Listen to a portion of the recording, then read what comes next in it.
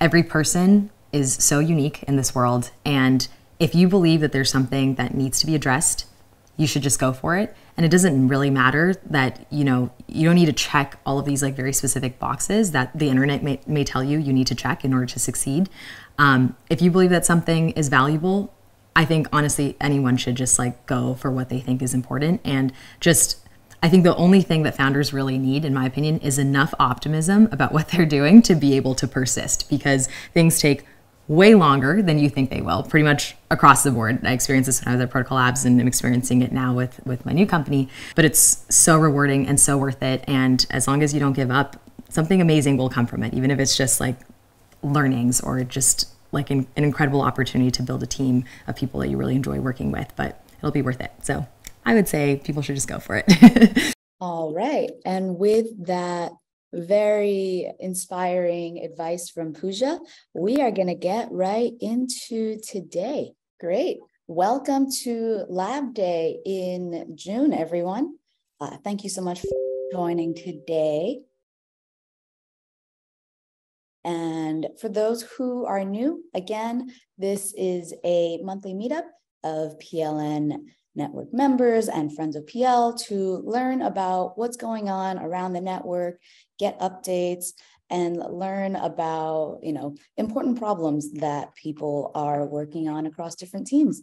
We meet on the third Wednesday of every month for 30 minutes at 4 p.m. UTC. And we also have IRL dinners in cities all across the globe that are open to all members.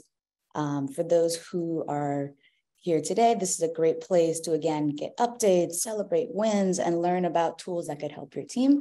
And for those who are presenting, it's a really great way to get in front of a very qualified group of Web3 and Web2 companies, get feedback and learnings from your presentation. And like I mentioned, these are all of the cities we have IRL dinners. If you're interested, reach out to the captains in PL Network IO/directory, and we can drop this list of cities into the chat as well. Quick recap before we get into it. The Protocol Labs Network is a community of teams that drive breakthroughs in computing to push humanity forward. Members contribute time or equity towards important projects in computing, and as a result are able to get help and resources on how to grow their company.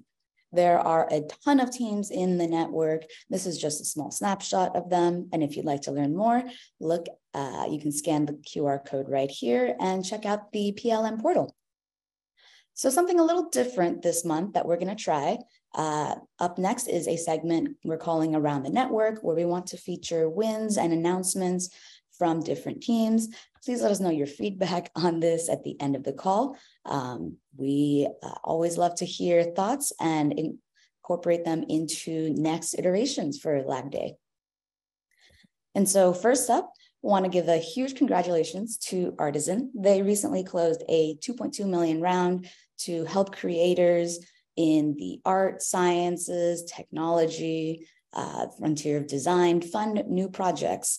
And so here to tell us a little bit more is Renee.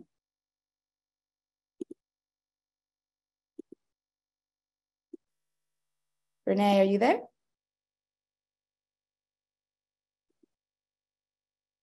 If not, I guess I can steal his thunder. They recently, yesterday, just announced a funding match program with the network goods team at Protocol Labs.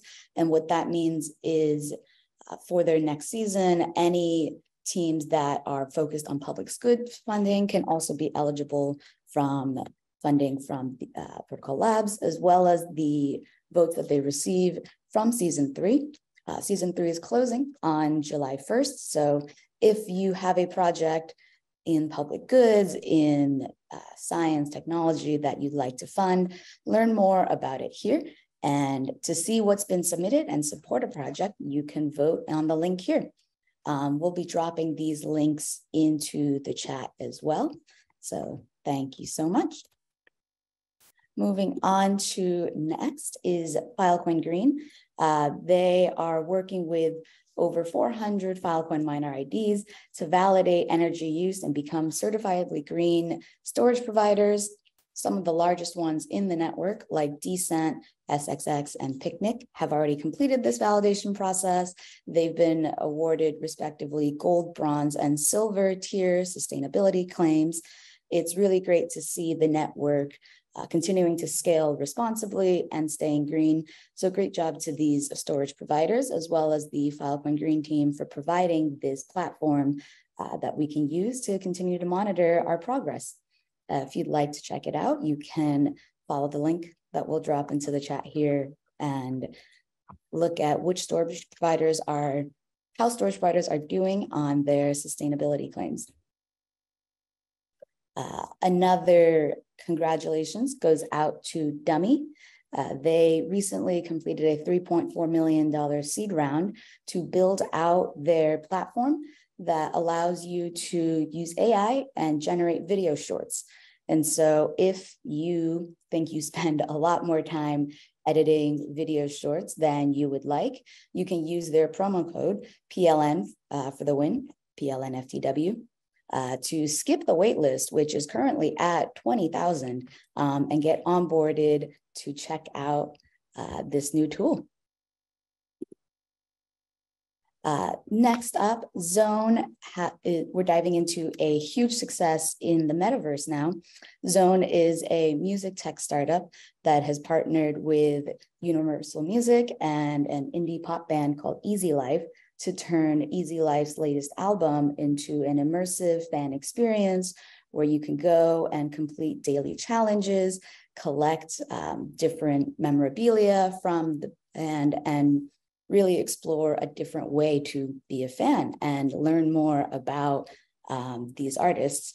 And so to learn exactly how they did it through a custom music accelerator program and what is next for the Zone team, you can check out this link that we'll drop into the chat here.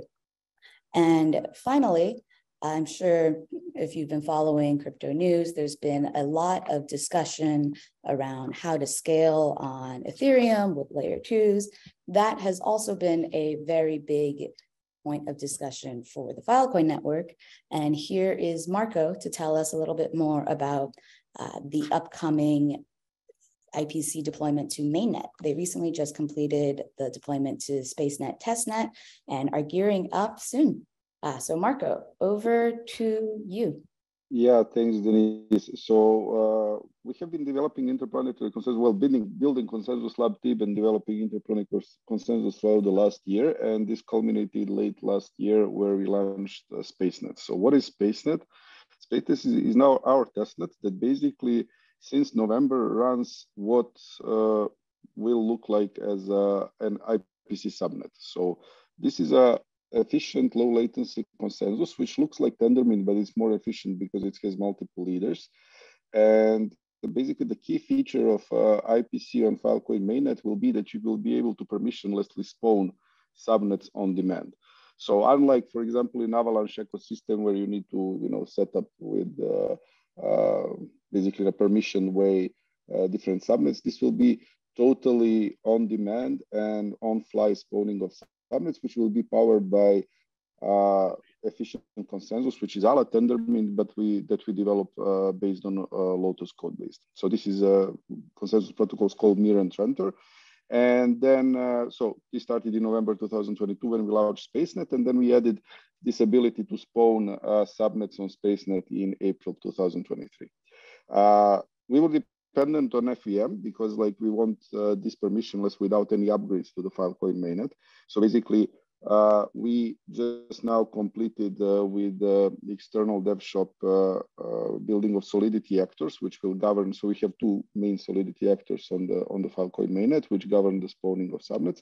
And we completed this, and we will have the functional demo in July on mainnet. So there is a disclaimer. So this is not still for locking significant value, but we are getting there. And this will be mark the first milestone where we will be able to launch efficient subnet and help scale Filecoin basically starting from July. If you want to learn more, go to consensuslab.world and ipc.space, which is the landing page for IPC project, and also go to Filecoin Slack, IPC Dev, IPC Help, and IPC Docs channels. Subscribe to them and get in touch. There is also documentation, so you can already try this on SpaceNet in a permissionless way. You don't have to ask us to set up anything. Thanks. Awesome. Thank you, Marco. And yeah, deploying anything onto mainnet is definitely nerve-wracking. So really excited to see how you guys move forward on this. Cool. It looks like, Renee, you were able to join us. Let me get back to your slide here. Do you have any? Apologies for that. I had to log into a different Zoom account. All good. Yeah, so we partnered with Funding the Commons, which is the amazing event that Protocol Lab kicked off a couple of years ago and now is being run by David and his team. And we partnered with them to launch a match fund for public goods. So if anyone on the call is working on a project that needs some additional funding, not a huge amount, $20,000, please submit. I'm going to throw a link into the chat log. Or if you know any creators that are working on public goods and need that sort of like $5,000 to $20,000 amount of money to push their project forward, please encourage them to submit as well. And again, I'll throw that into the chat log. Awesome. Thanks, Renee. And it's great to see. Yeah, absolutely. Yeah, expanding beyond just the arts into technology and public goods as well. Super exciting. Yeah, it's a big push for us. So Artisan is not just for artists, even though that's what's in the title of our company name. We really do want to support coders and scientists and people creating anything in the very broad category of human creativity. Awesome. All right, that wraps up our Around the Network section. Moving on now to lightning talks and kicking it off with Hannah telling us about Lassie from Bedrock. Lassie is a new IPFS retrieval client, and because it's so good at finding and fetching your data, it's been lovingly named after the famous Collie. So Hannah's here now to tell us more about how Lassie does this and what this means for the retrieval market space. So Hannah, over to you. Cool.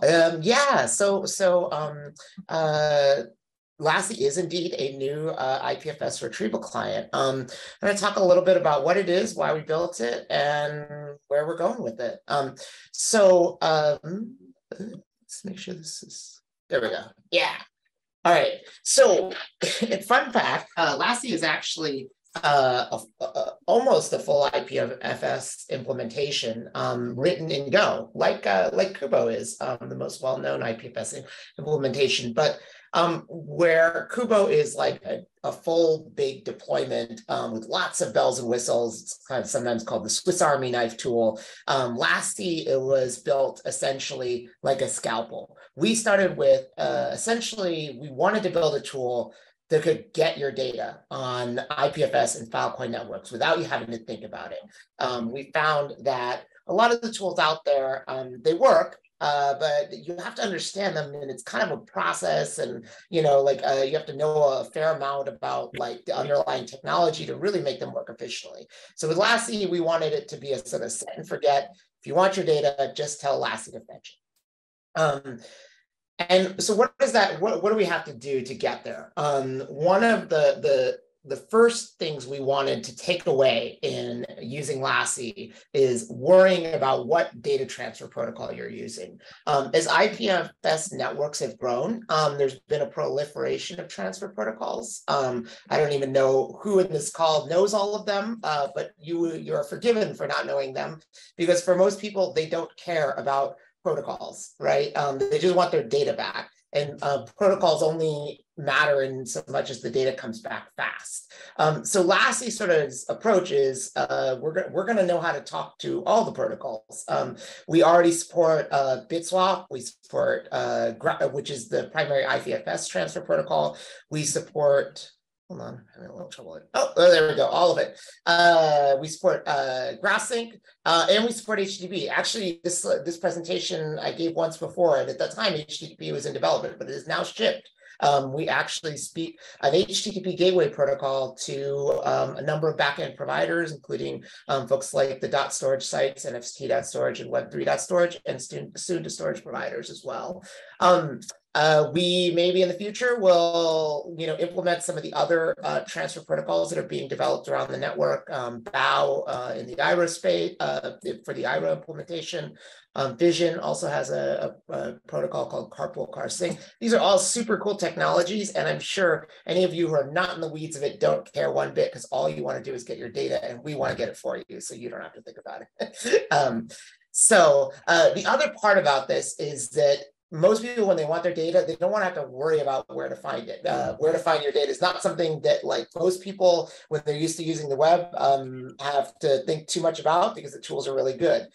In Lassie, we want to find your data for you, and it shouldn't matter whether it's on IPFS or Filecoin. This has been an ongoing thing, right? So we can find content in the IPFS DHT, and we can find content on the Filecoin network. We even have some other weird methods like BitSwap, like finding things through BitSwap peers.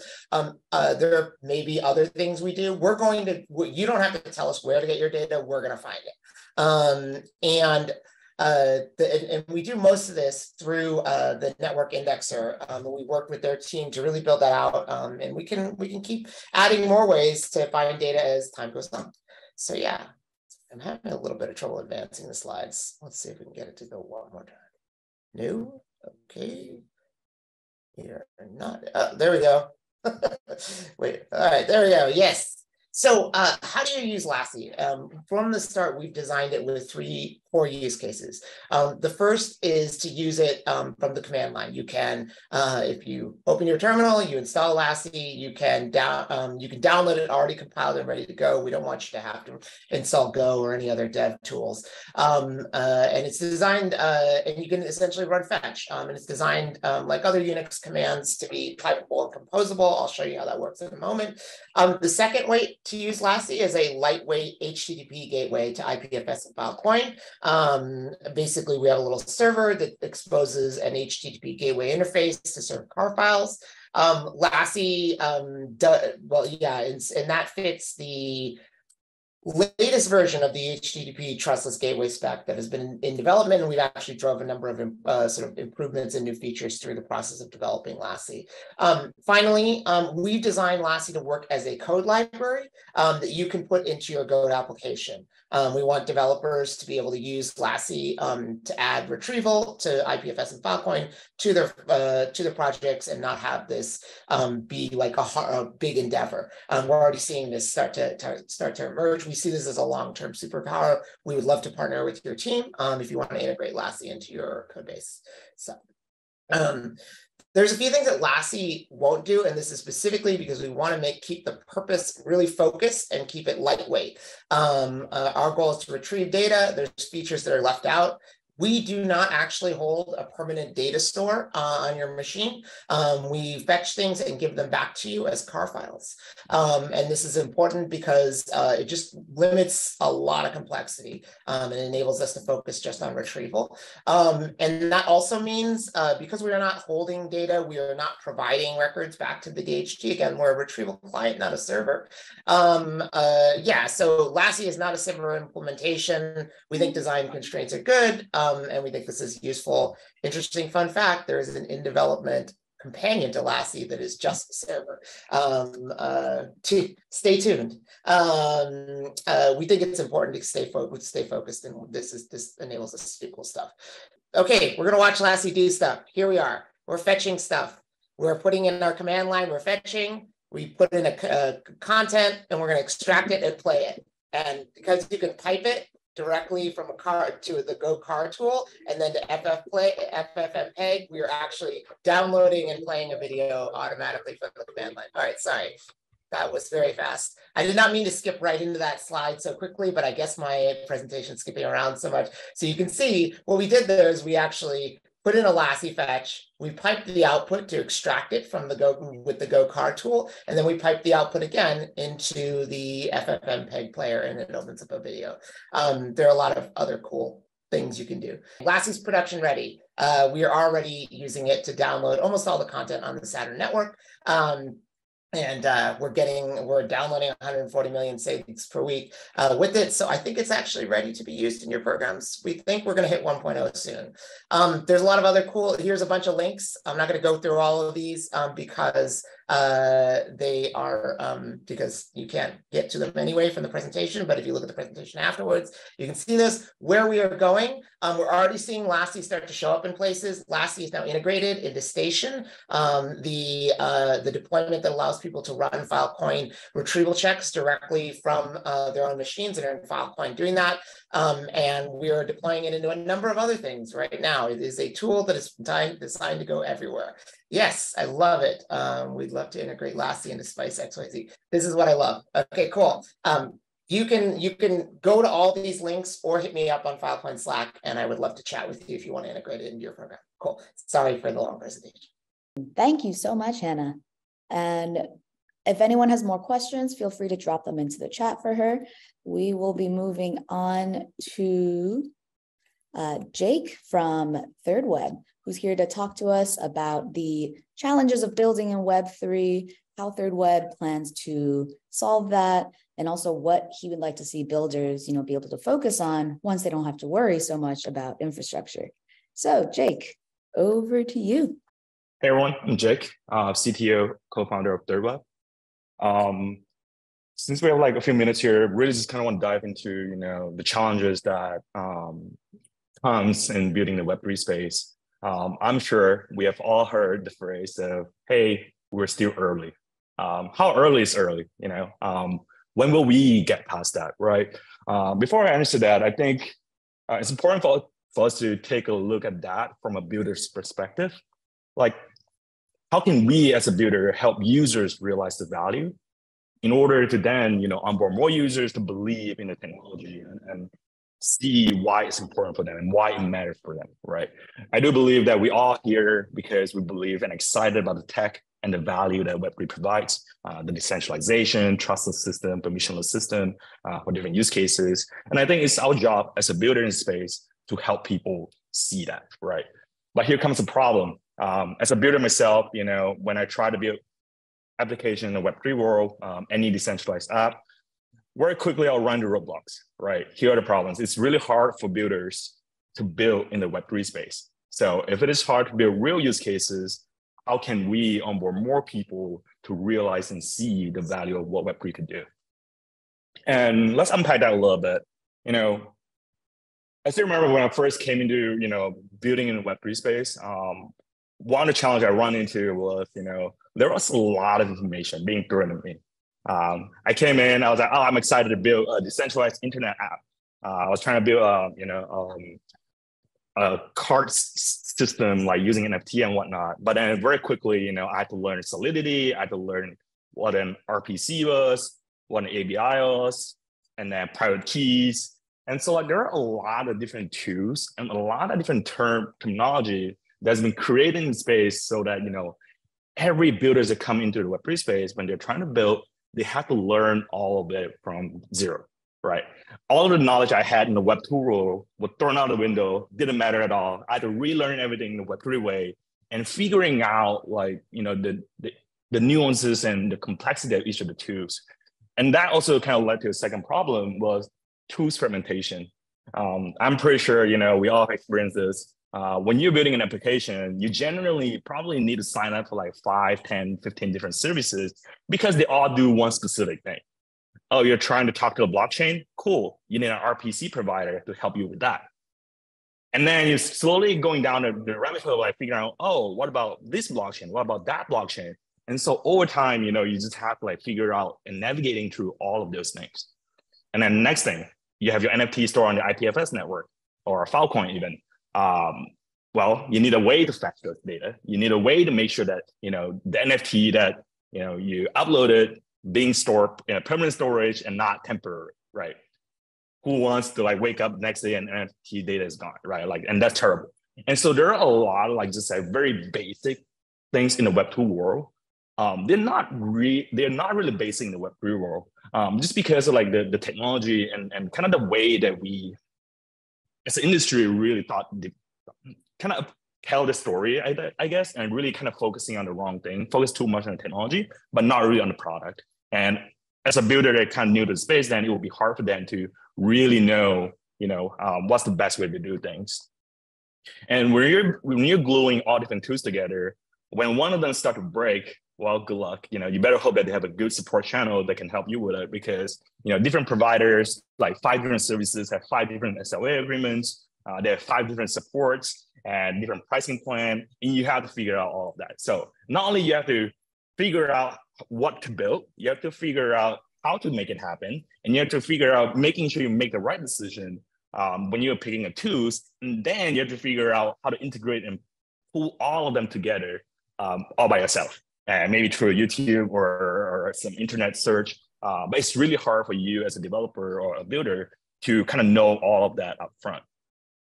And all of that led to a long build cycle too, right? A regular product cycle usually goes from development to deployment to post-deployment. And all along the way, you have to learn specific tools. You have to learn how to set it up. You have to learn 5 to 10 different nuance decisions that you have to make to get past each of the stages. And so this is going back to hey, when you're building a product, why should you spend so much time worrying about the tooling, worrying about making sure you do things correctly? Where are the guardrails, right? Who should be the one to kind of help you set things up?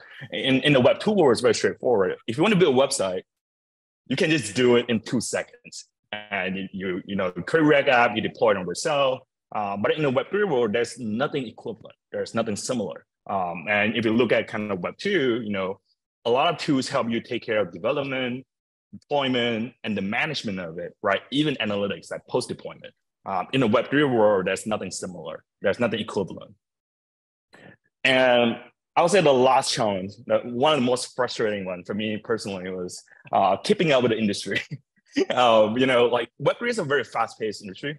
We all heard of, people was kind of throwing around one month in the Web3 space is equivalent to 1 year in the real world, right? At this point, I don't even know how many years I'm into this, but the sense of time is different. And what does it mean? That means that a lot of information that you kind of picked up from the internet, they will get outdated really quickly. The best way to do thing or the best standard to follow today could be the best today, but tomorrow it could be completely different. Why? Because the tech is still new, everyone's still figuring out, everyone's still navigating through all of it. And so we are all learning at the same time, and it makes it harder for you to have to build and then also have to keep up with the industry. Everyone has 24 hours in a day. How much time are you going to spend on each of them? It's really important for us to kind of allocate the time efficiently to focus on the thing that we want to build. And, standard change, best practices still being established. As a builder in space, you kind of have to keep up with that. And all of those, makes it really hard for developers or builders to come into the Web3 space and build any decentralized internet products. When you tell people you're building in Web3 space, what it really means is that you're figuring out what is the Web3 space. You're figuring out what's the best practices, the tools, the tech, regulations, and all of that.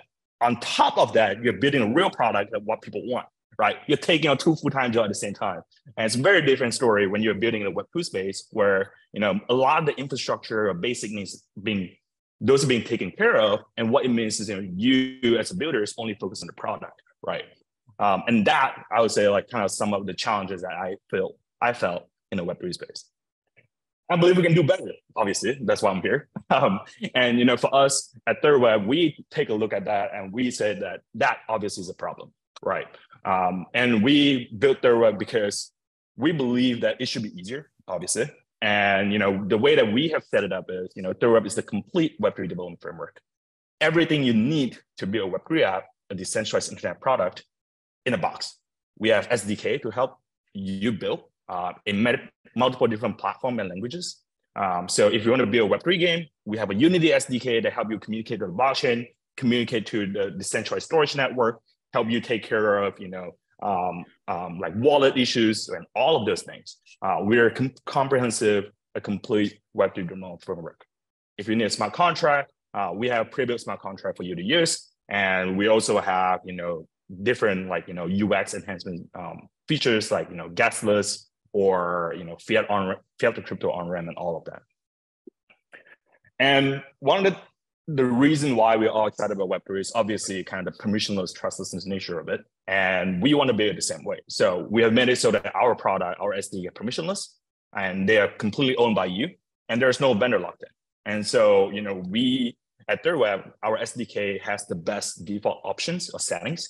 We also made it configurable and customizable so that, every developers can bring in their own implementation and, really just like solve the needs there. It's like, you don't have to just like use whatever we decide. And we don't want to lock you in because that's not very Web3. And we're gonna make sure that we keep that open for developers as well. And ultimately what we care about is want to shorten the time to production for developers while allowing the composability that is the ethos of Web3. And what's next? All the challenges and what we provide at ThirdWeb. I believe that we have spent the last 18 months at ThirdWeb laying down the foundation of almost like a building block for Web3 so that builders don't have to. And obviously, that is a statement that anyone could make. And, we don't want to just be another person to make that statement. And so we challenge ourselves. For us at ThirdWeb, we talk about like, hey, we made it easier to build a Web3 game. What does that mean? We spend 3 weeks, one person, we managed to build a Web3 game called the Web3 Warriors using our gaming kit. And you can check it out, web3warriors.thirdweb.com. It's a full-on game on a blockchain. We deploy it on a base testnet and really showcase and demonstrate, what a Web3 game could be and built using our tools, right? You would hear like game studio would spend years and months trying to figure out how to build a Web3 game, but we managed to kind of do that in a short amount of time with one engineer. Commerce Kit. When we think about like, hey, how can we make Web3 useful, right? Commerce is kind of one area where you could use it. You can use NFTs, you could use digital identity for commerce. And so we partner with Shopify to build Commerce Kit, and really it's just to show like how you could build digital commerce experience leveraging Web3 technology. And obviously minting, everyone does it these days. So what's next? I think in the last decade, we have seen that, cloud compute, AWS, GCP, Azure, Cloudflare, they have unlocked a way for builder to build without having to worry about servers, right? And I believe that none of us here really are excited or passionate about racking servers and waking up at midnight, like dealing with like this failure and all of that, right? And cloud has made it so that we as a builder in the space really just like let our creativity run wild and let us build products that we wanted to build. The combination of better cloud infrastructure, the tooling, it frees builders up from dealing with all the burden of infrastructure, the hardware, security, recovery, disaster recovery, all of that. And all of that led to, the born of Web2 application that we've seen, right? Like social media, Snap, Instagram, all the applications we're familiar with, Twitter and all of that. And similarly, we at ThirdWeb want to do the same for Web3. We want to empower developers to build decentralized internet product without having to worry about the infrastructure. We want to let you figure out what to build, and then we will take care of the how part. And so anything that you want to build, we can help. And what that means is, you as a builder, we want to free you up and let you be creative and innovate to build real use cases. What does Web3 social look like? What does Web3 broadcasting look like? What do brand needs? What do brands get out of it? Games, commerce, and more, right? The true innovations happen when builders is free from all of this burden of like the infrastructure problem and really focusing down on like what the user want and what application is useful for everyone. And that I believe will unlock, will bring in more users in the space and really, really just like legitimize the industry as a whole, but also just like help people realize, what a decentralized world could be. And that, I'll leave you with that. And if you're building Web3, we'd love to chat. If you're a builder, we'd love to help. You can email us at partners@thirdweb.com, or you can reach out to me, Jake@thirdweb.com as well. Thank you so much. Thank you so much, Jake. And really appreciate everyone for staying on extra you should be getting a poll on your screen about giving us some feedback. So please take a moment to fill that out. And if you're going to be at ETHCC, we will hear the list of PLN events so far. Please learn more and register at events.plnetwork.io. If your event is missing, you can also add it to the Google Sheet that was dropped into the chat. And that way we can get it added to the website. Thanks again, everyone. And yeah, also, if you have any additional feedback, we have a discussion hub in GitHub that we would love to get your more detailed thoughts on. This way we can continue to improve this meeting and make it something that is useful and exciting and informative for everyone who is here. So thank you again and have a great rest of your day.